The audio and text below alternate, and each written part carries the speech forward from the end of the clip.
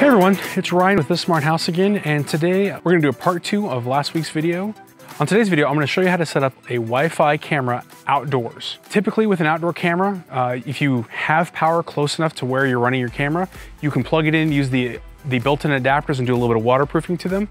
But on today's video, I'm gonna specifically show you how to work with power over Ethernet, and even doing power over Ethernet for a camera that doesn't necessarily support power over Ethernet. So on today's video, I'm gonna focus on how to set up one of these outdoor cameras and powering it using a PoE or power over Ethernet setup. Now, some of the more expensive cameras like Wifi and Meraki both support power over Ethernet natively. And what this means is you can use a single Ethernet cable plugged into the appropriate type of switch to be able to get power put to the camera without having to run an additional 120 volt connection close to it. Say you have a power outlet that's close to your camera installation location, you can use that, but one of the things to be aware of is what's called voltage drop. So say you have a 12 volt adapter that you're using and you want to extend that line, well, every inch or every foot of that line adds additional resistance to the line, which drops the available voltage. Sometimes it can drop it to below the required voltage for your particular camera. Now, a quick and easy solution to that is power over Ethernet injectors and adapters. So in this case, this is actually quite an old set of power over Ethernet adapters that I have that I've been using for a camera outdoors for quite a while. I'm gonna repurpose these for today's video and then set up that new EasyViz camera that I got last week. So we're gonna go ahead and install it where I had an existing camera, but I'm gonna take you through all of the hows and the whys to be able to use power over Ethernet for your camera. So first I'll start off and talk about what is power over Ethernet. Power over Ethernet, or PoE, is a standard that was established by the IEEE to be able to power devices at the other end of an 8-conductor unshielded twisted pair cable. So you won't need to run additional power to whatever the device is. Now, this is most commonly found in things like access points, phones, cameras, and actually there are switches that can be powered over Ethernet as well. This is great for if you have a remote device somewhere where you won't have 120 volt power, or 240 if it's in your particular country, available where the device needs to be, especially for outdoor devices like access points and cameras. So this is great for our particular application that we're going to talk about today. What makes power over Ethernet so significant in its advantage? Well, it actually transmits at a higher voltage. So even if you do get a slight voltage drop, the adapter that's on the other end can compensate for that and then still output that 12 volts that you need for your camera. So it's super handy when you're making large runs of a connection, where if you put 100 feet on the end of the adapter that comes with your camera, it's not going to work. If you do that with power over Ethernet, it works just fine. So there are length restrictions with power over Ethernet.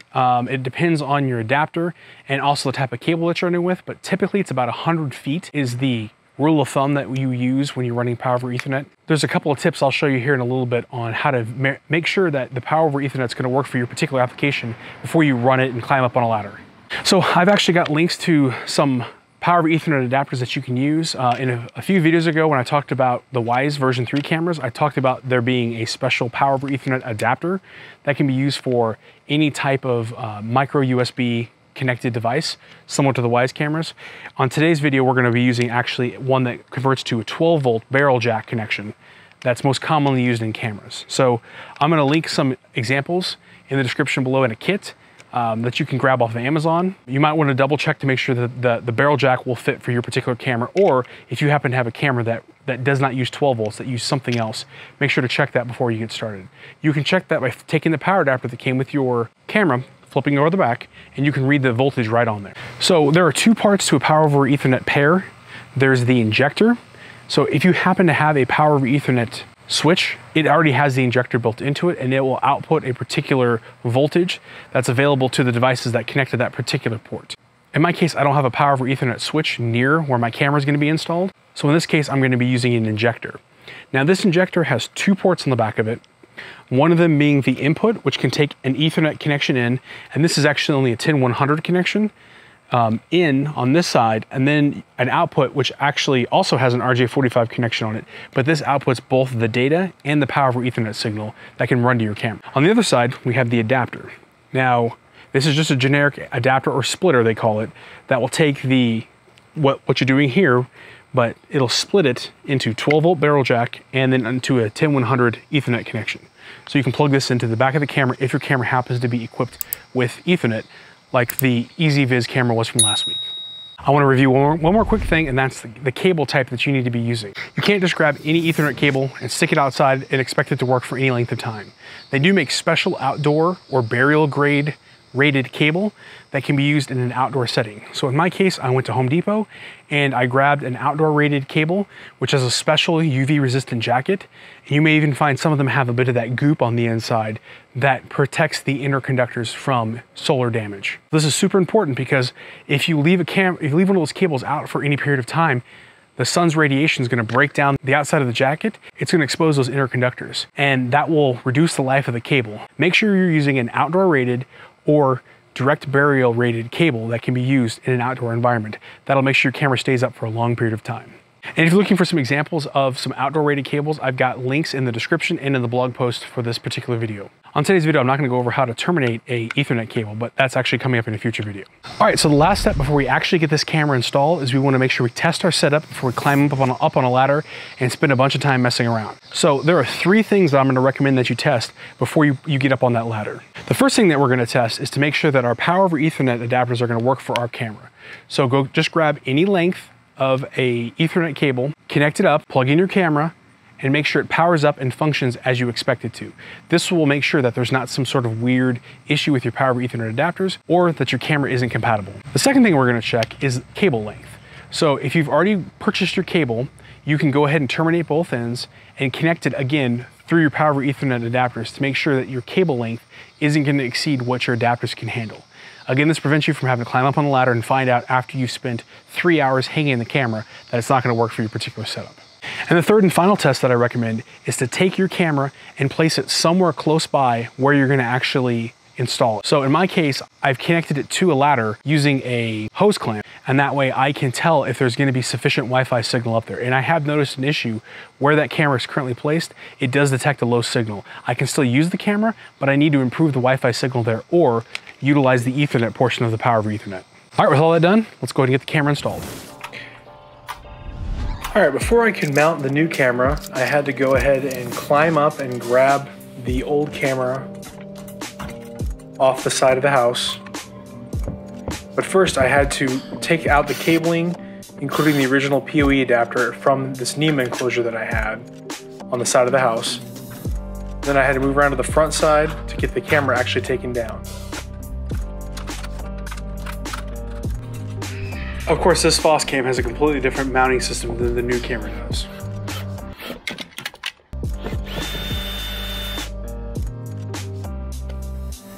Now, I run my cable through this conduit that runs on the outside of my house that runs my sprinkler system.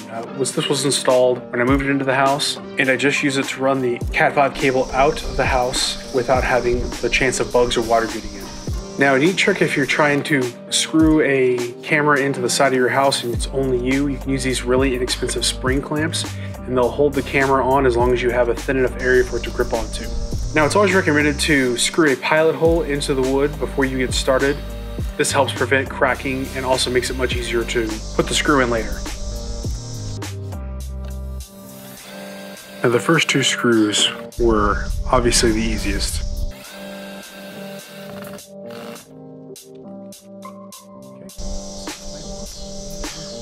Of course, the back side is always going to be the more difficult one, especially when you're hanging off of a ladder. Luckily, I have one of these clever little magnetic holders for screws, which makes this much easier.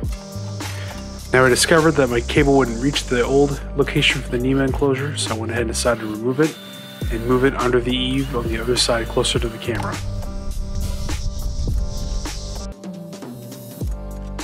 Now, anytime you have to hang something upside down is always a challenge, so again, drilling a pilot hole helps, and then being able to hold it up. Once the enclosure is mounted, now it's time to do a test fit and then get the cable ran. All right, so you'll notice that I'm in a different shirt and the sun's in a different position, and that's because when I went to go grab my cabling kit, I discovered that the last person I let borrow it had either used up all of my RJ45 ends or forgot to put them back in the kit. So I had to go run and grab some more RJ45 ends. And so now, today, we're gonna go ahead and finish up the rest of the installation of the camera. So we've already got the camera installed, we've got the NEMA enclosure installed, and now all that's left is to terminate the cables and get the power connected up to the camera. So let's get started. So if you can avoid it at all costs, try to make sure you have a long service loop on your cabling, because you don't want to be climbing up that ladder every time you want to you need to re-terminate the end of the cable. So try to make sure you leave a long service loop. You can always tuck this along your downspout if you need to, if you happen to use a downspout. So I'm gonna go ahead and just quickly terminate this cable with an RJ45 end, and then I'll go ahead and plug it into the camera. It's funny, every time I want to record a video outside, everybody starts mowing their lawn.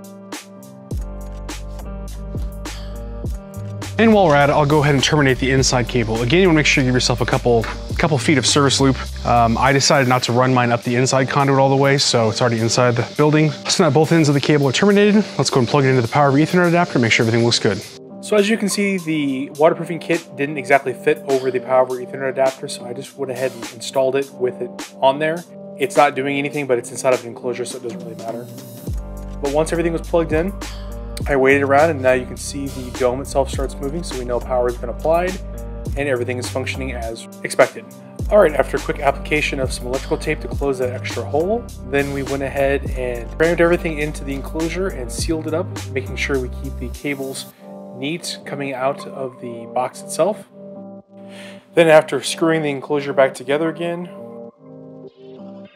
I went ahead and made sure that we applied some cable management to make sure the cables stay neat and tidy and don't move around in the wind. And then went and tucked the rest of the service loop into the downspout. All right, so there we go. The camera's now connected and we have it securely mounted. We've tightened up all the cables. The install looks pretty good. And now the only thing left is really just to bury the last little bit of cable that I have sticking out of the side of the house, but I'll do that one later. So I hope you enjoyed this video. I hope it was helpful for you. If you have any specific questions on power over Ethernet, cameras, cabling, any of those sort of things, please let me know in the comments below, or feel free to join us on a Discord server. Have a great rest of your week.